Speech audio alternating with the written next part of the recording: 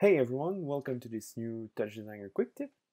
It's been a long time since the previous one, so I wanted to make a new one using again some compositing technique with the tops, and it's also a nice add-on to the previous one that we did last time. So just to show you what I'm talking about, today we'll be looking at how to create this highlight effect. Just to show you in the image before using the effect, the image doesn't move. So we're just creating this highlight with this new technique. You could use it on another shape, for example. This is a simple render, but as you can see, there's some highlight changes and the light doesn't move right here.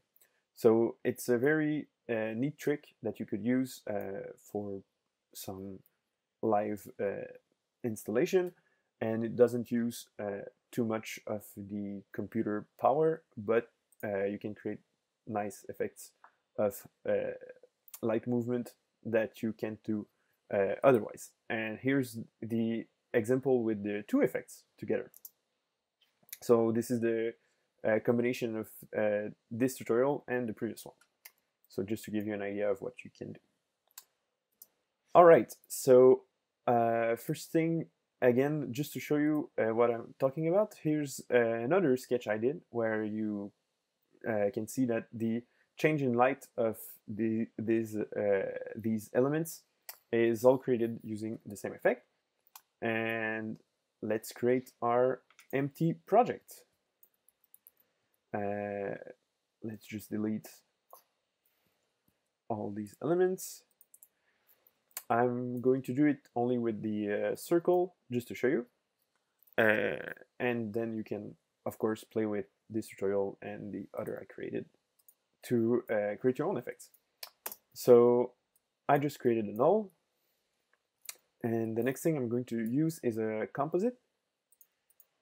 Here you go. And a noise.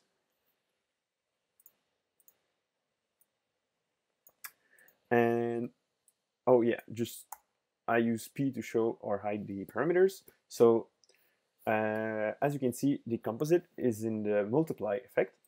This is what I want to keep. Then for the noise, I'm just going to change a few parameters to match those of the element there. So the resolution and the pixel format. And the next thing I'm going to do is change a few parameters to animate it. So just before changing it there, I'm going to transform, add a little animation, use seconds divided by 10. Here you can see the animation of the noise. And finally, I'm going to change the period to something larger, so we can see the highlights are a bit larger here. Change the harmonics to get a smoother transition between the dark and the light part. And finally, I'm going to use to add a little more amplitude right here. And that's pretty much it. The next thing we're going to do is add another composite right there. And instead of multiply, we're going to use add.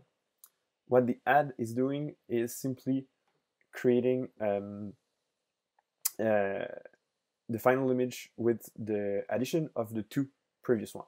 So you add the values of the 2 pixels and you get this image in the end. So that's it. This is how you create the effect. If you want to see when I change the element for the torus, here you go.